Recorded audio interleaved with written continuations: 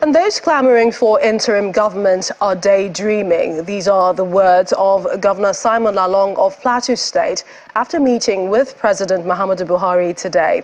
He told State House correspondents that anyone supporting the idea of interim government would be working against the principle of democracy, which the president has vowed to uphold.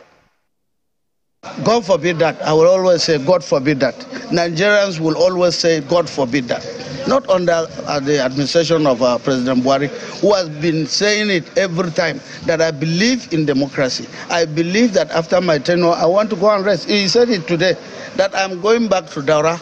And I told him that, yes, some of us will still disturb you in Daura. So this man has worked very well for democracy. He has initiated, laid down the foundation. We worked. We elected a president, and some people will still have a dream to even say they will scuttle this democracy.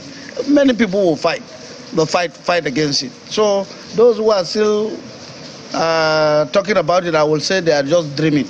They are just doing daydreaming. Because those of us who work for this mandate believe that by the grace of God, President Buhari is going to bring a successor, and that successor is already Asiwaju Bola Ahmed Tinubu.